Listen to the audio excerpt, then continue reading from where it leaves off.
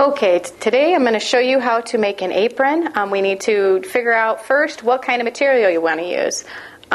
There's all kinds of novelty fabrics. If you wanted to do a seasonal one, we made one. The style and pattern I'm going to give you is adjustable to any size. So I made it as little as this one, or we have more of a pre-K size, or there's a junior size, and they're all different kinds. This is a fun project to use novelty fabrics on because it's an apron, so you can wear it and be silly, and it doesn't matter. It's a nice spring apron. And you want to use something that's going to be solid and washable because of what it's going to be used for. And that kind of depends on you, how you want to use it, how washable it needs to be. And also you want to make sure you find a pattern that will hide stains because you're going to get spots on it, and even though it is washable, we don't want to have to wash it every time we wear it. You can make it as simple or as complicated, different kinds of pockets.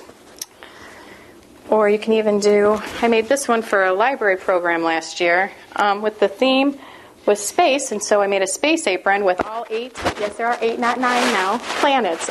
Pluto had to get left off because they decided he's not around anymore. Well, he's around, but not a planet. So when you pick out your fabric, make sure that you watch to see how it needs to be washed and that it is washable. And that's how you pick your fabric out.